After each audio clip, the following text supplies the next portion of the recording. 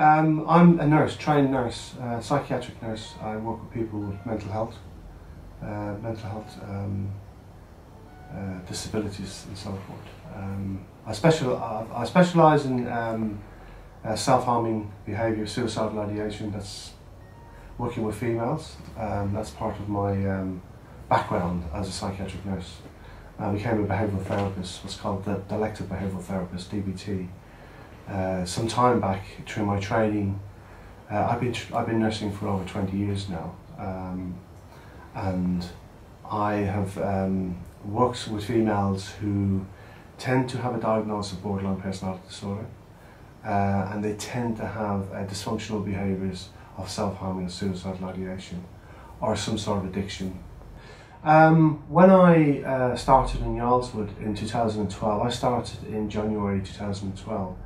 It took me about 8 months to get clearance. I had to get Home Office clearance. And I had to sign the Official Secrets Act as well, which I thought was very odd.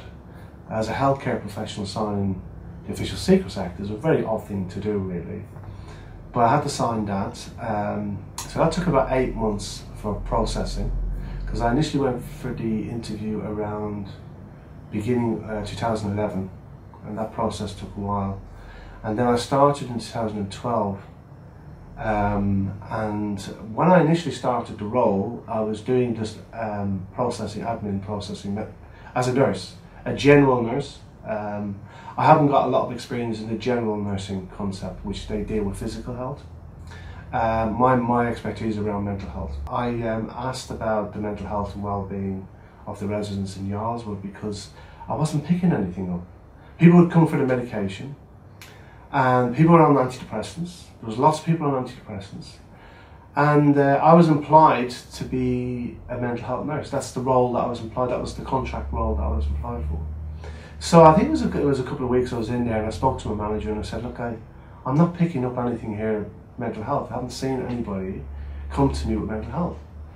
So that was quite early on. So I started to outreach, because I noticed the healthcare department wasn't outreaching to the units. The healthcare was right down the back end of Yarlswood, and the units were up the other end. So there was a bit of a distance that you'd walk to get to healthcare. And it was 9 to 5, so I'd open the doors at 9 and close them at 5. So it was like a GP, general practitioner. The model was like a general practitioner service like you'd have in your community. So I wasn't picking up any mental health. So I outreached to the units, and I started to look at the documentation they used for people who were at risk to themselves, called ACDT. So that's an assessment, care and detention document, a risk assessment document. So I started to look through these documents and noticed that the officers were putting down in order suicidal, self-harming behaviour, but I wasn't capturing these in healthcare. So I was a bit odd. I thought it was a bit odd. Why am I not capturing these people? Where are they going? So I thought that was a bit. So I dug a little bit deeper on that, and I started assessing. I did a bit of an audit on these documents, and found there's quite a lot of people actually suffering with mental illness who were harming themselves, and they were suicidal. So I escalated my concern to the manager, who then agreed. She agreed that I should focus on the pathway of mental health and develop the mental health services. She agreed with that.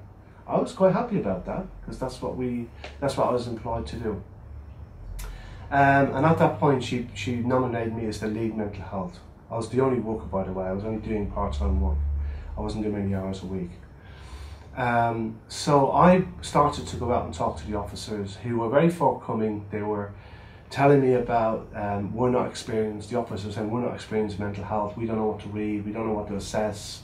We don't know what to observe. So they were missing quite a lot of things, the officer. Now the officers spend more of the time with the residents.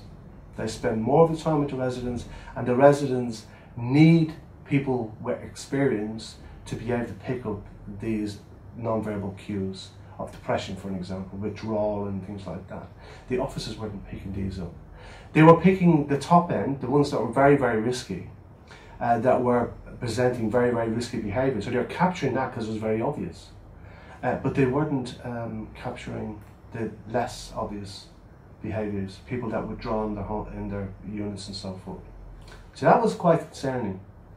So I raised this as a concern, I raised this further, and I was constantly raising these issues about the value of the expert value of people, professionals going in and doing proper assessments.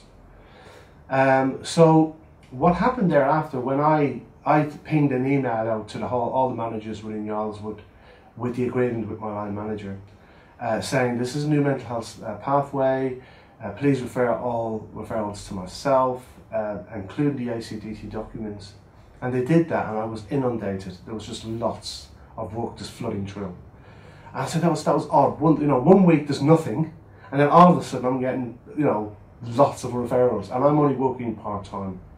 I'm the only mental health worker, despite the fact the other nurses had mental health experience, but they were just doing general duties, giving out medication, ordering medication, doing blood checks, are they fit to fly, that type of thing. So the main focus was, are the residents fit to fly physically? Yes, remove them. There was no area of concern or raised about mental health. So I thought that was odd. As a nurse, why would you not raise things about mental health? What's that about? So I dug a little bit deeper on that.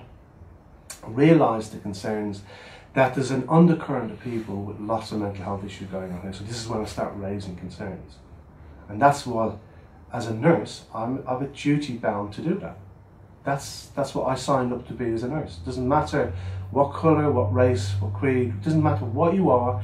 If the person is vulnerable and they need help, as a nurse, I'm there to protect them and ensure that they're safe. And I was raising this with the managers, and they were not listening to me. They were talking to me, they were saying they would do something, but there was no action. It was the usual, and don't forget, I'd raised concerns in the NHS, so I knew this type of behaviour. I started the job because when I left the previous job at the NHS, I resigned. I then tried to look for jobs in other places. I'm a senior manager. I've never had a problem getting a job up to the point of me raising concerns. At first interview, I tend to get a job fairly quickly. So my track record was pretty good in getting a job. So I started applying for jobs in the NHS through what's called NHS Jobs. It's a government institution where you go through and you would apply for jobs through them. And what I began to realise was I wasn't getting interviews, I wasn't getting shortlisted, and I was thinking it was really odd. This started to bring me down quite significantly, that I just couldn't get a job. And I applied for over 200 jobs, and I just couldn't get a job. I'd go for 1 or 2 interviews, and I would think the interview went really well, and I'd walk out and she wasn't successful. And I was always scratching my head thinking, what's going on here? Never connecting what happened previously to that timeline. I never connected it. Why should I? I mean, I'm treating it in isolation, so I'm just treating it as I'm going through the process. And I'm realising that I'm never going to work in the NHS again. So I get a local newspaper, and I see an advert for looking for psychiatric nurses in Yarlswood. And then it tells you a little about Yarlswood. It's an immigration centre. We're looking for people with mental health experience to work with people who are vulnerable in Yarlswood. And I said, oh, I'll give that a go. This is in 2011. So I got shortlisted, I got interviewed, and then I was successful. And I was over the moon. I got a job. I've been out of the job for over a year. I've been applying for jobs in the NHS, couldn't get a job. I was over the moon. I could start paying my bills again, support my children. I've got 4 children, and I've got a mortgage. So I was happy that I had a job. Knew nothing about Yarlswood. I'm basically talking to the managers, and so what's my remit? They say you're a mental health nurse. You're going to be assessing people with mental health issues, and do the general nursey bit that you do. Okay, so this is fine. And then I started to realise, as I said to you earlier on, I'm not picking anybody up with mental health issues here. What's going on? This is odd. So then I started outreaching, and I started to do the ACDT documents. I do an audit on the documents and realised there's lots of people, they're actually getting box ticked. Okay, these are official documents. They've been rubber stamped by the Home Office. These are official documents used to establish if someone's at risk to themselves. And they also have official channels for people who are victims of torture. They get assessed and so forth. Okay, I wasn't getting any people referred to me from victims of torture. So I raised it. Why am I not getting anybody with victims of torture? Surely we're getting people in that are victims of torture. That's not down your remit, no. Yes, it is. If someone is a victim of torture, they're going to have a mental health issue. That's a given. Why? And I was quite as blunt as that with the team. I said, that doesn't make sense. You're telling me that someone that's a victim of torture doesn't have mental health issues. No, we referred them to the counselling service, they said. I said, all right, okay, so I started to scratch the counselling service and see what that's about. The counselling service mainly was just about giving people different types of flavours of teas. That's basically what they were doing. They weren't really doing in-depth cognitive behavioural therapy counselling. They weren't doing any type of therapy counselling in that sense. It was all around accept yourself where you are. It was around acceptance, I suppose, in some concept. Accept that you're in a detention centre. Accept that you're going to be removed. And here's some tea, but just to calm you down. That's basically the crux of what was going on there. And that's what they were doing. They were actually giving them, and I remember talking, and it wasn't the want of the girl who was leading the service. She actually did care. She cared about the patient. She said that her hands were tied. And that's what happens. People get to a point where they feel fear that they say something, they will have you come down. And I was not having any of that. I've already been through this nightmare. I'm not going to go through this again. And I'm not going to put up with this, so I'm going to deal with this now. I'm not going to drip each meeting, every meeting, mention this, mention that. So I'm going to put this in writing, I'm going to put it in emails, I'm going to keep talking about it. And this was on a daily basis. I was raising concerns to my manager, and the manager was fed up with me at this stage. I mean, they were really fed up with me. To a point where they started to separate away from me. They weren't giving me any time of the day. Some nurses were saying, just keep your head down, Noel. Keep your head down. I said, I'm not keeping my head down. There's people, vulnerable people here that are not getting properly assessed. And don't forget, I don't know the system. I don't know immigration. I openly said that at the beginning. I know nothing about immigration. And all I know is that people that are unwell are not getting properly assessed. They're getting a 5-minute quick assessment, quick documentation, and then they're getting shipped out to the country. The Guardian editor actually framed this, the culture of disbelief. And he hit the nail on the head, because that's what it was. It was a culture of this. They were not believing the residents were victims of torture. They were not believing they were victims. They were not believing they were refugees. They were believing they were making the stories up because they want to stay in the country. That was the attitude the officers had. So these officers who had no experience, they would invite me down to meetings, because when you have the ACDT document, you have to close it. The person's settled. Are they not a danger to themselves? So you reassess the individual. So they'd invite me down to the meetings. And in some cases, people would become calmer, they don't feel suicidal, and they would start to reduce their behaviour, and they would come off the ACDT. In some cases, they wouldn't. They would remain because they're still at risk. And these people were a small amount of people that I was seeing, but there were lots of people that I wasn't seeing, and I was raising this issue. Don't forget, I'm the only mental health worker doing this, 400 residents, okay? I'm working 22 hours a week, 3 days a week, and I'm not working weekends. Okay, I'm telling you this because this is quite significant. These issues are quite significant. I was working 3 days a week. They were not doing the assessments over the weekend. So, for an example, I would write in the diary, "Could you please assess Mary? She's very unwell. Could you do an assessment on Saturday?" I would put that in for Friday. I'd come in Monday, a big line going through, not enough staff. Now they're failing the duty of care of that patient. That patient would have been removed and deported by Monday. So that person wouldn't have had a proper mental health assessment. They wouldn't have had a proper care. They probably would have had an assessment, are you fit to fly? They probably would have had that assessment, but not the mental health would have been assessed, and they would have been gone by Monday. This is when I started to really, this is not right. There's serious things going on here. I started questioning things a lot. People were becoming very unwell. There was a girl with meningitis. An officer rang me up and actually said to me, "Noel, I'm glad it was you, because I've been talking to so-and-so and they're not listening to me. I've got a lady who's in a room." So I said, how long has she been in bed? And she said, "Oh, she's been in bed for over 2 days. And I said, "Well, that's odd. Why hasn't any of the staff come down?" "Oh, I've kept ringing them all and they just wouldn't listen. They kept saying, give her some paracetamol. She's got a temperature, curtains pulled, doesn't like the sunlight, neck hurting her." As I'm doing the assessment, I'm thinking, is this meningitis? Has this lady got meningitis? So I open the curtains just gently. I'm doing a temperature's in the 40s. very, very high temperature. I'm like, this lady's not well, we need to get her down to A&E quickly. We got the officer's wheelchair, straight into a wheelchair, down to the health. She had to go to the health department to then go to A&E. And she went. A week passed, and I asked the manager, how was the lady? That's all I got. So what do you mean? What do you mean you don't know? What's happened to her? Where is she? Don't know.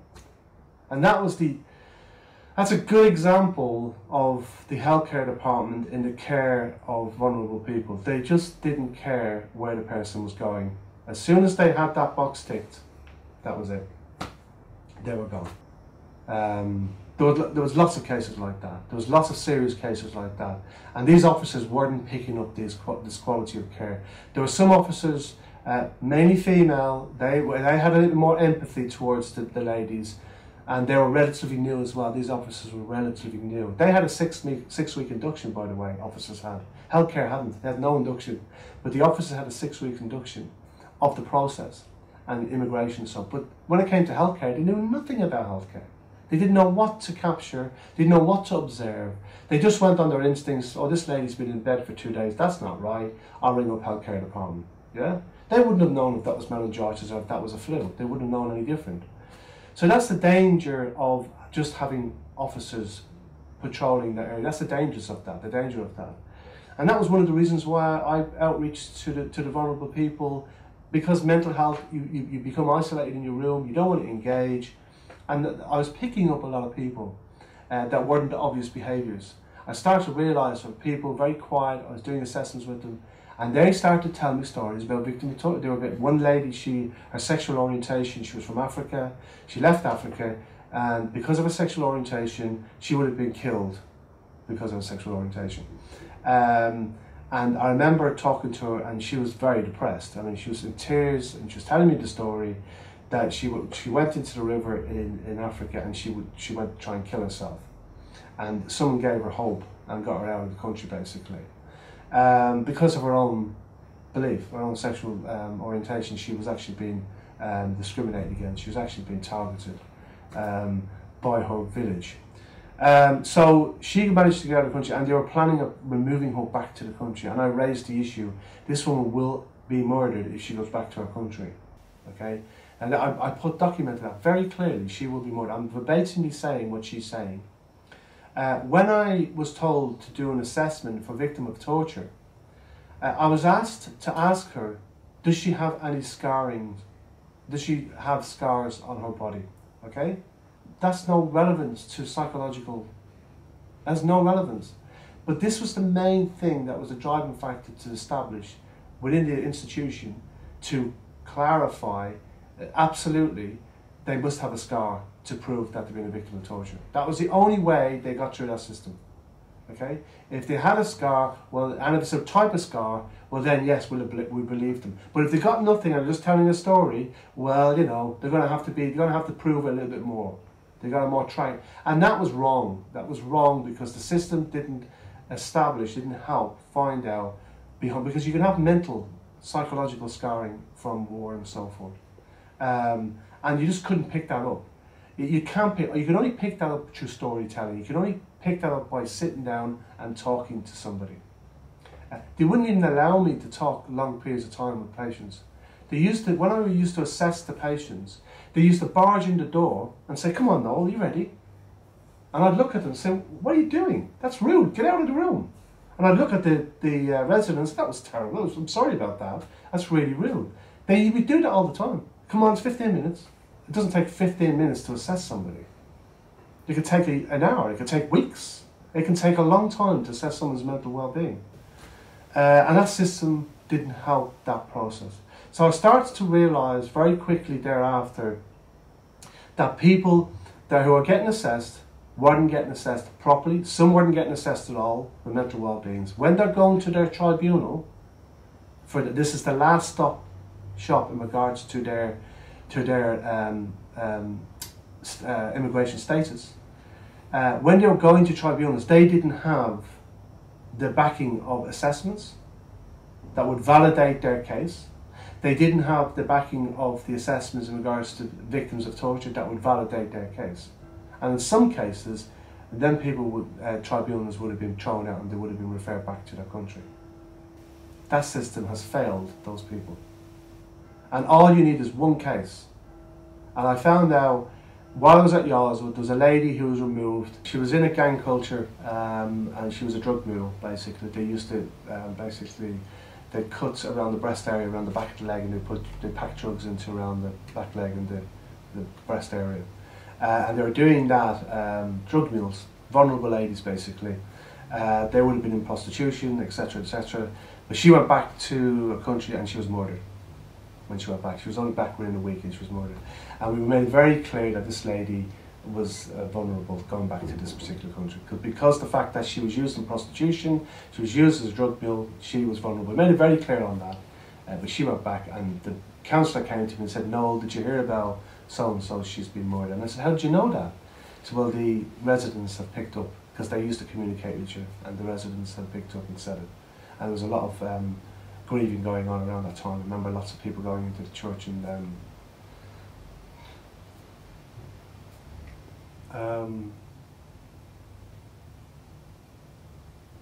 sorry, there's something.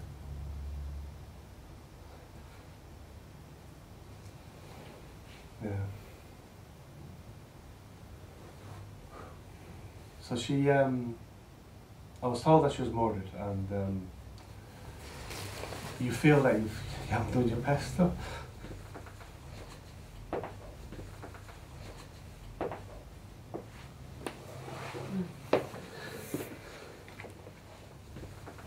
Okay.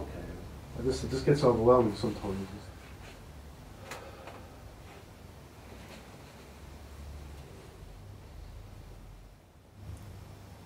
We're dealing with human life here, and it doesn't matter if someone's making a story up.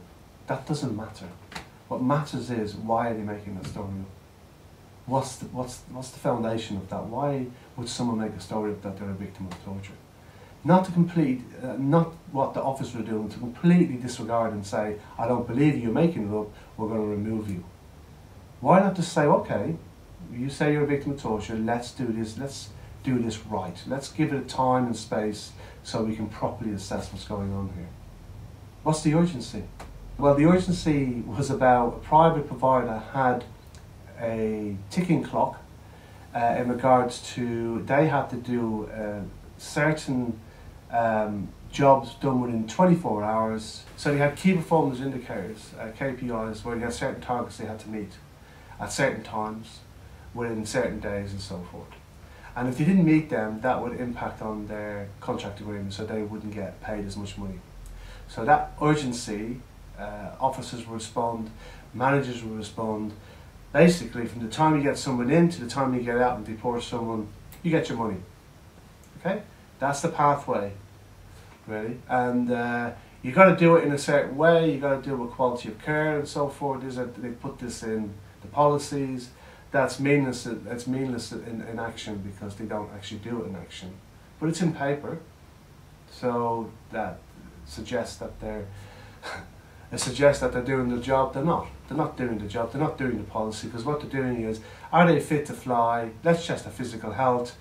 They're fit to fly. Let's get them out. And we're talking about, they used to hire out jumbo jets. Okay, jumbo jets they hired out, carrying 400 people in one shot, coming from different detention centres, going to Gatwick, and you'd probably have 300-400 people on one plane, going back to Ghana or going back to Africa. Crazy, absolutely crazy system. Yarl was supposed to be a short-term holding facility, but what Yarl ended up being was that it ended up being long-term, holding people for long-term. There's no sense of, well, hold on for a minute, we should be protecting whistleblowers, because they are the source of honest feedback. We all come out with the same stories. Without collaboration whatsoever, with the behaviours that managers do to whistleblowers, all exact, going back to 2006 when I got first raised concerns. Same behaviours. They do a trumped up charge against you. They get you in a wrong position so they can challenge your professionalism. They responded really badly to me. They start bullying me. They start putting me in situations of vulnerability. So there was a protest. They were trying to get me into position to then challenge my professional code. That's what they were trying to do. And I knew that. I knew that's what they were trying, because I was shaking a lot of trees and people were coming up to me and saying, Noel, you need to keep your head down. Managers, I'm not happy with you. You need to keep your head down. Just do your work, leave the job, resign. I said, I'm not doing what I did the last time. I'm not resigning the job and leaving what I left behind. I'm resolving these issues. They're going to be resolved no matter what. They're going to be resolved. And which they're not resolved, because we're still going on with them to this day. We're talking about 2012 here. This is 2016. So, you know, and that's quite significant that everything's in my head. I can remember it so clearly as if it was yesterday. I mean, that's a good example of post-traumatic stress disorder. It's so clear to me, remembering that stuff. How did it start affecting your life with home? Oh, I became a monster at home. I became a monster at home. The demons were all there. I just wasn't well at all.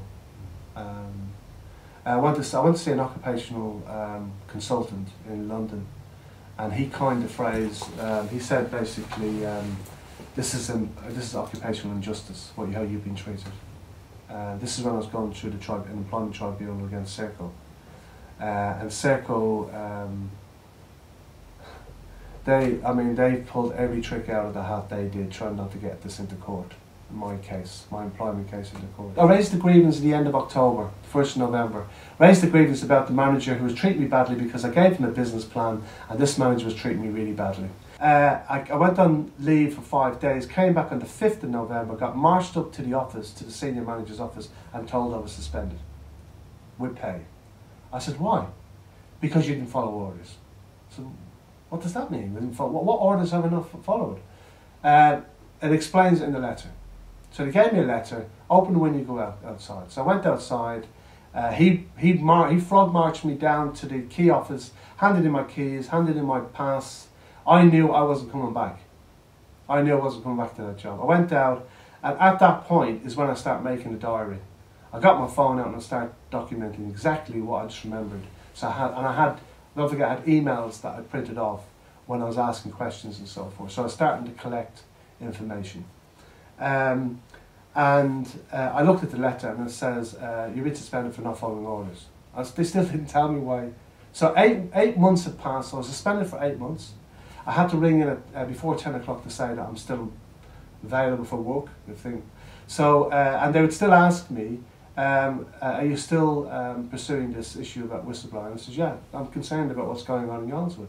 And then they would leave me hanging out to dry in, a gardener's leave, I think is the word they use.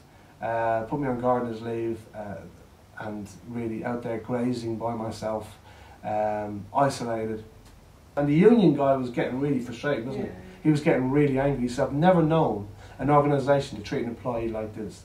You're really not telling them what he's done wrong, but you're going to do a disciplinary against him. So they set the day for the disciplinary, and I'm like panicking. I'm saying, but I don't know what it is. Can you defend yourself? You had no option. Yeah, I had no option to defend myself, and it just started dragging on. Then the senior, because I raised my concerns right up to the CEO and the board of Serco, and then senior directors start getting involved.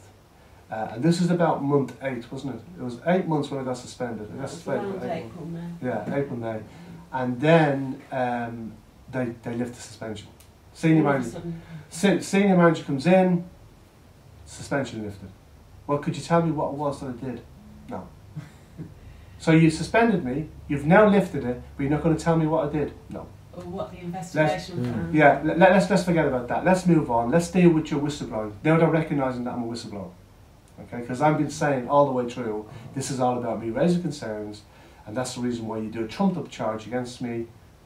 You need to be dealing with the whistleblowing issue here. And every point, a meeting that I have, in every minuted, I checked back this when I was going for my tribunal case. Every meeting has whistleblowing in it. Everything has. He's a whistleblower. He raised concerns. He's a whistleblower.